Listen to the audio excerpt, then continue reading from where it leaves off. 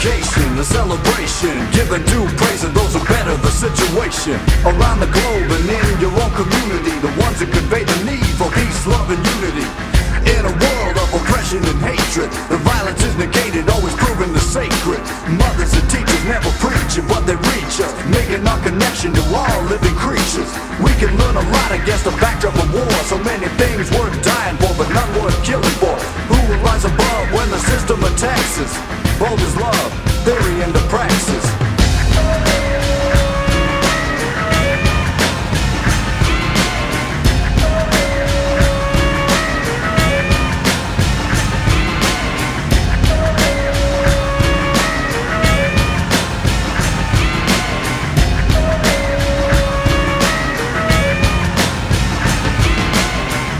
The use of guitar, drum and samples, documenting those who would lead by example. Two school employees, Marshall and Jackwa, to help kids founded the Boys Club Omega. No federal, state or city assistance, just commitment to keeping high-risk youth at a distance from drugs, unsafe sex and guns. All by themselves started up their own children's defense fund, teaching the youth non-violence and knowledge.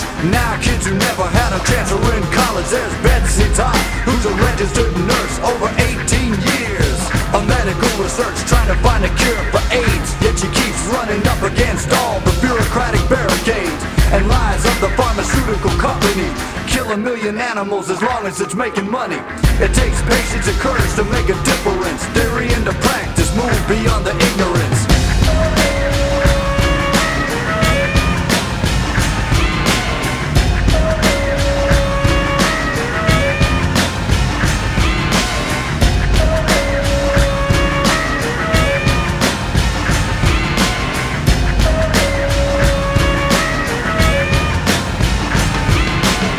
Fight for animals, fight against racism, sexism, and against all forms of oppression, unity of oppression. Let's have justice and respect for others. Let's not oppress those who can't stick up for themselves or those who have historically been oppressed.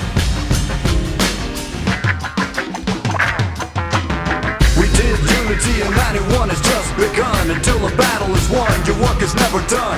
And all the writings, Carol Adams and Marty Keel, discuss how it feels when you're made to kneel and deal with the common oppression of all women and the animals. Analysis never fanatical but radical. Judy Berry knows what the power of one can do. A union organizer and a mother of two. She was almost killed by a terrorist. She became a mark just because she's a nurse-first activist, using her mind, put her body on the line, read the signs, make a change in her own lifetime. For all the rock stars, preachers, and other politicians, there are people in our own backyard